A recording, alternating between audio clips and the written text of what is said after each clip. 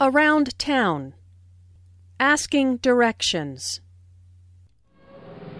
Excuse me, could you tell me where the library is?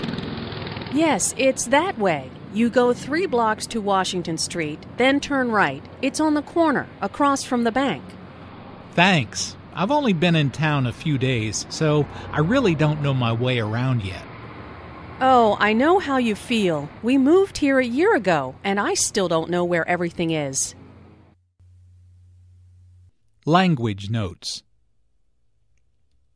Could you tell me is slightly more polite than can you tell me? Could you tell me where the library is? Notice that library is stressed here because it is the word with the important information. This is an indirect question, so the subject, the library, comes before the verb, is. The word order is reversed in a direct question. Where is the library?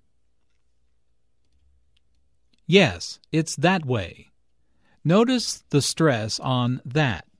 The speaker is pointing in a certain direction and wants to emphasize that direction. I know how you feel is a way of saying, I understand. Notice the emphasis on feel. The speaker wants to show empathy and understanding. I still don't know where everything is. Notice the word order of where everything is. The subject, everything, comes before the verb, is. This word order is different from the direct question, where is everything?